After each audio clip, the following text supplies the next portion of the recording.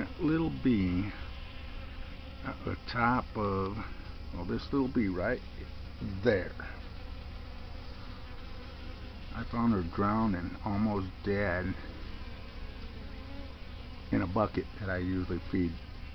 She was in that bucket right there, and it had lots of water in it. And I looked in there this morning, well, just a few minutes ago, and she was in there all curled up dead. And I brought her out, put her by honey.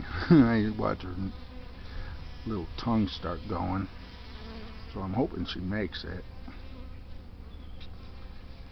She's gotten a lot better since sitting out here drying off. She was all curled up, and now she's getting better, so I hope she makes it. But I'm so glad I found her in time.